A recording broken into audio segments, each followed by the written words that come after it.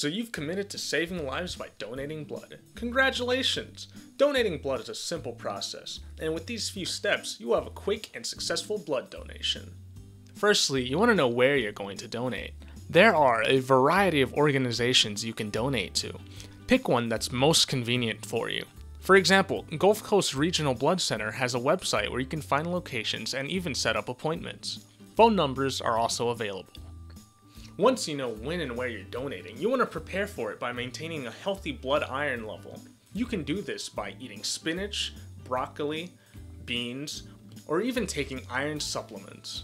Remember to drink plenty of water and have a low-fat meal 6 hours before your donation. It'd be best to wear a sleeveless shirt when you're donating. Remember that the blood donation process could take over an hour, so plan accordingly. Make your way to the donation center, maybe 15 minutes before your appointment. The phlebotomist should help you from there.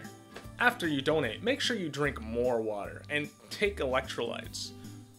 Also, don't do strenuous exercise and make sure you have a big dinner. Remember that you can donate every 8 weeks for whole blood donations or 16 weeks for blood cell donations. Congratulations, you're now ready to donate blood. I wish you the best of luck.